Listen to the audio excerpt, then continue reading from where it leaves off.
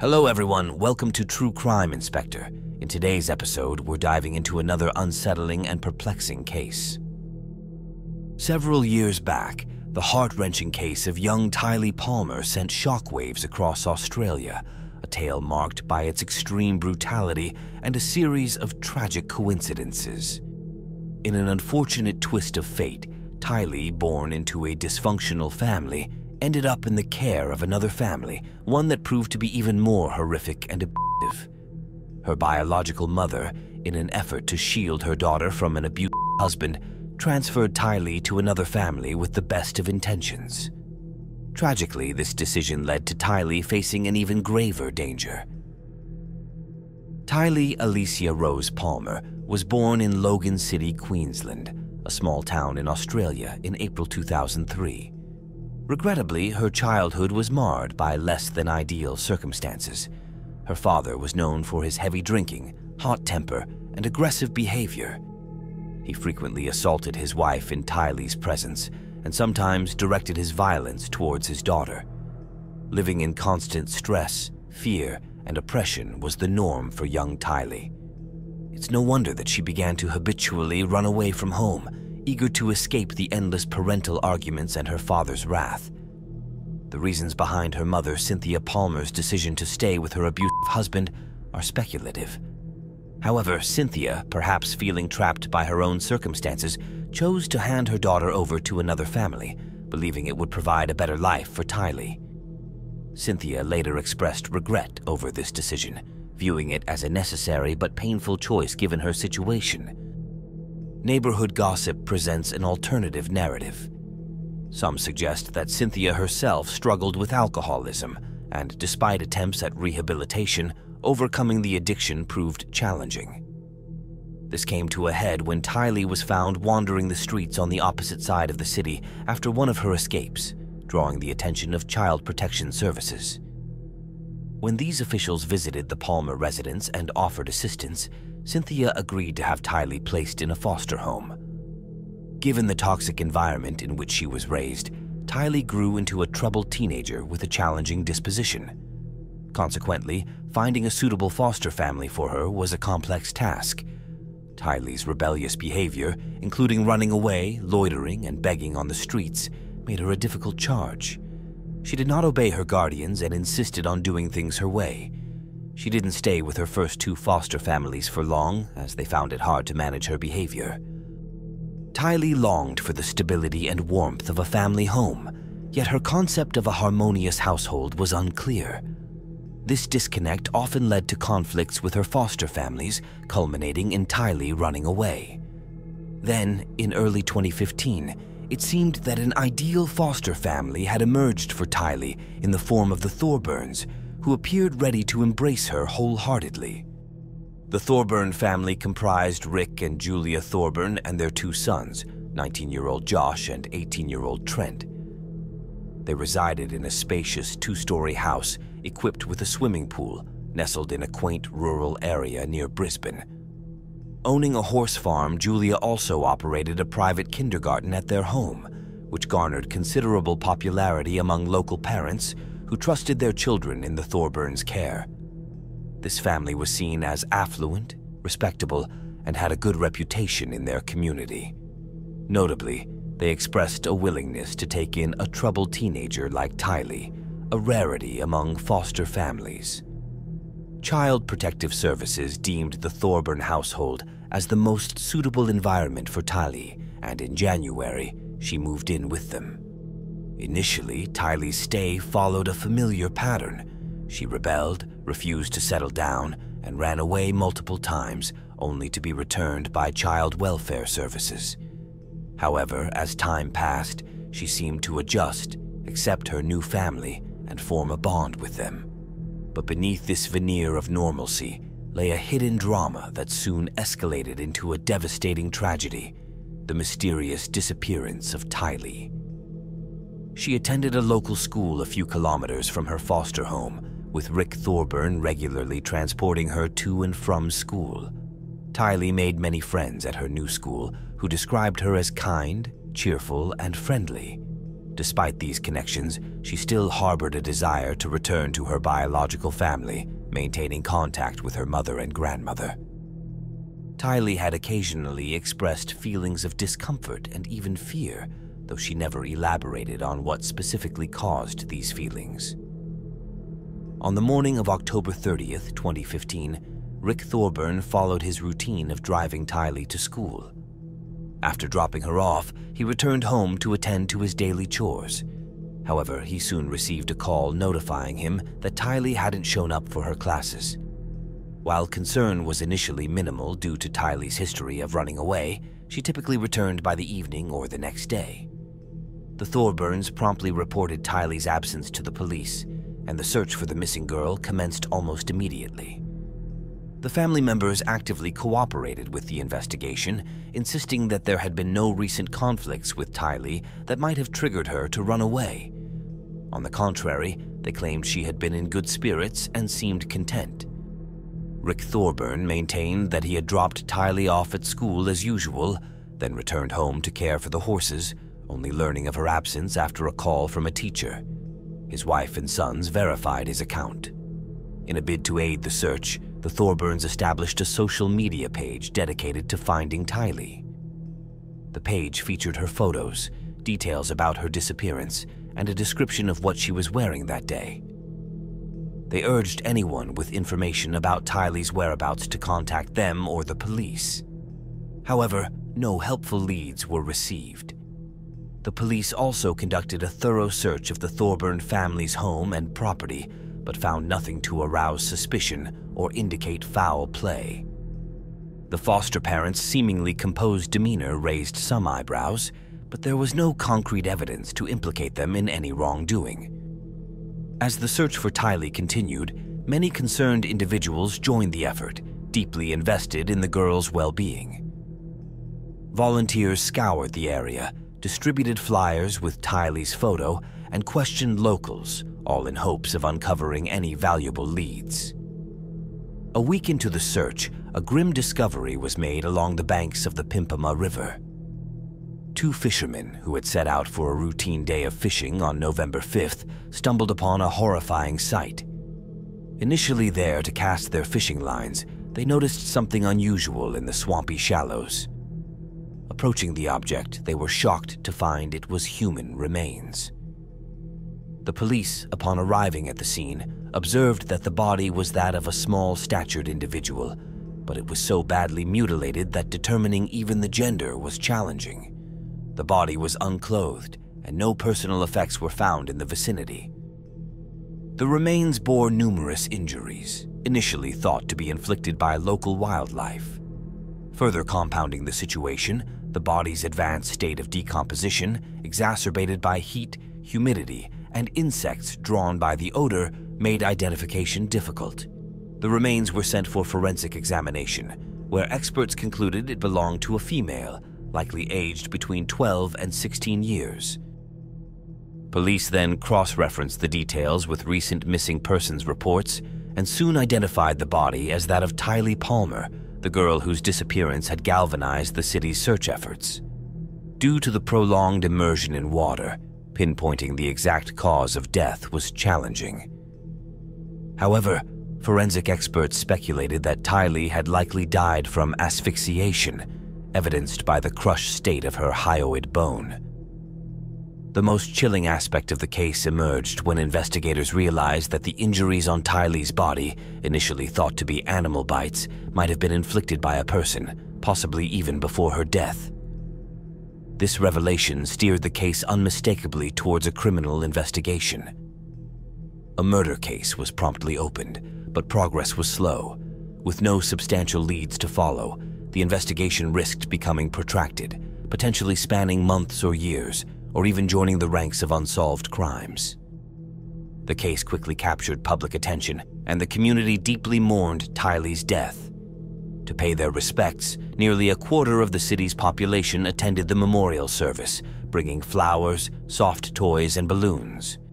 On November 14th, Tiahleigh's body was cremated. In a series of interviews with the media, Tiahleigh's biological mother pointedly accused Child Protective Services of criminal negligence that in her view led to her daughter's tragic demise. Meanwhile, the behavior of the Thorburn foster family, despite their initial cooperation with the investigation, began to raise suspicions. Rick Thorburn was the last person reportedly to have seen Tiahleigh alive, but there was no independent verification that he actually took his foster daughter to school on the morning of October 30th.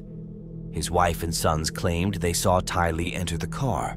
Surveillance footage along the route to the school did show the vehicle heading in that direction, but crucially, there was no video evidence of Tiahleigh exiting the car at the school.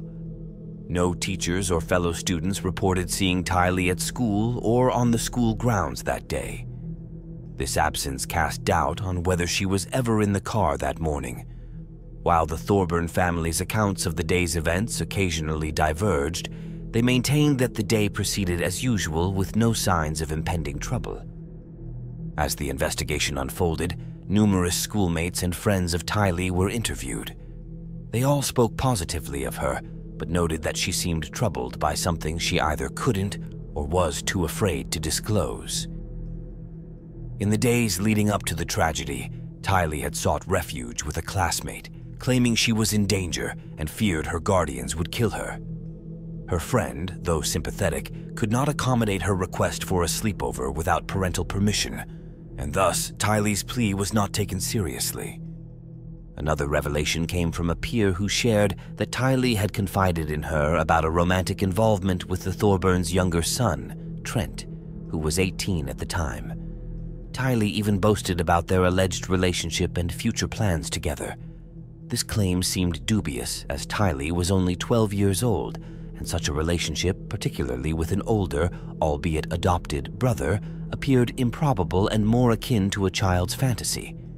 However, the investigators had to pursue this lead. The Thorburn family fiercely denied any such allegations. They portrayed Tiahleigh as a liar seeking attention, and suggested that her school friends might have fabricated or fantasized these stories. With no concrete evidence linking the Thorburns to any wrongdoing towards Tiahleigh, they remained free and continued their lives, their private kindergarten still in operation. Despite the tragedy, life at the Thorburn farm continued to thrive, seemingly unaffected by the loss.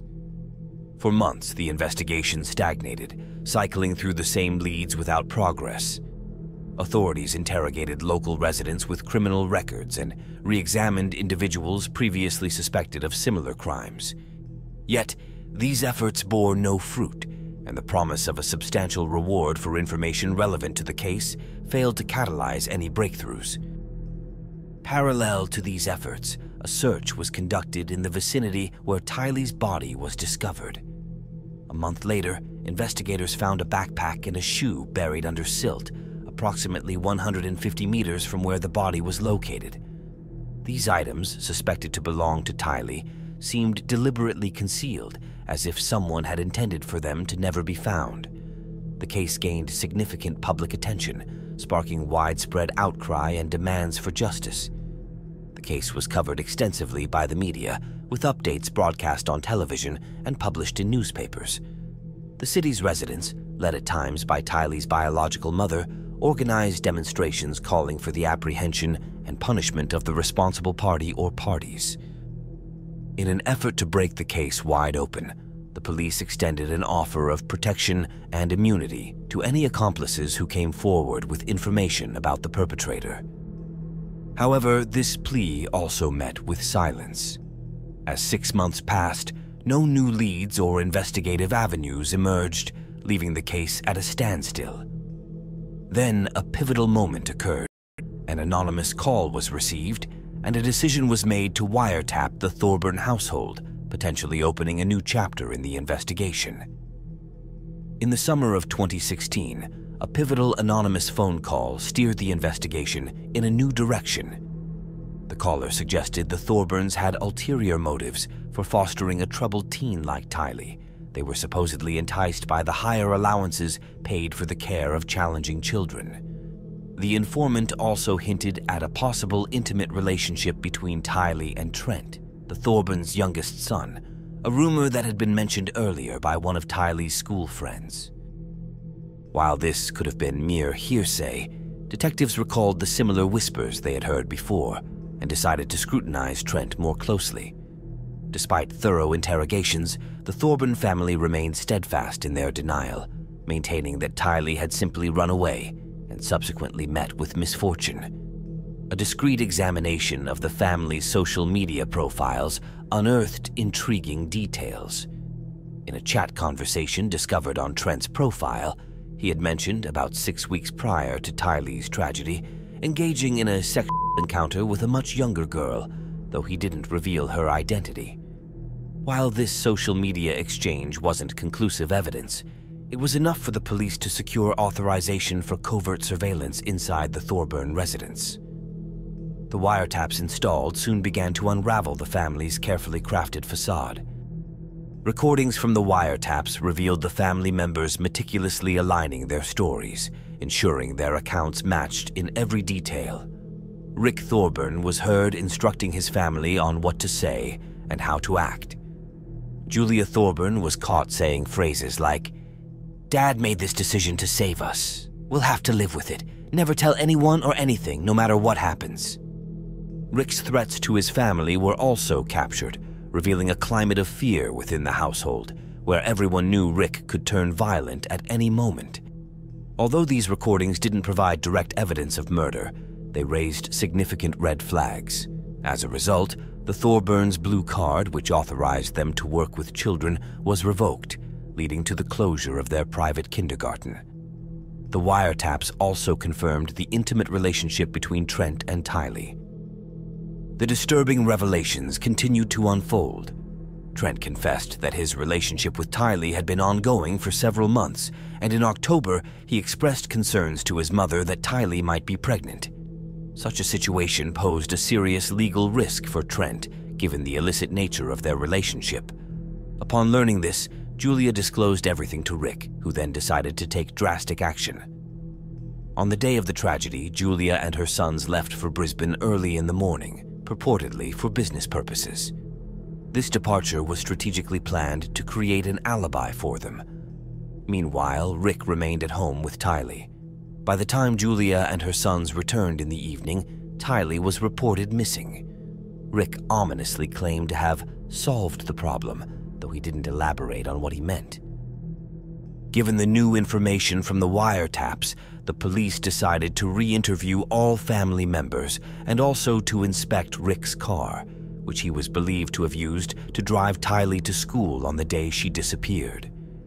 Investigators discovered that the car had been sold shortly after Tiahleigh's disappearance. When they located and thoroughly examined the vehicle, they found old, washed-out blood traces in the trunk. DNA analysis ultimately determined that the blood discovered belonged to the victim, Tiahleigh. This revelation left no room for doubt, leading to the immediate arrest of the Thorburns. Upon their apprehension, they were interrogated separately, with Trent being the first to provide his account.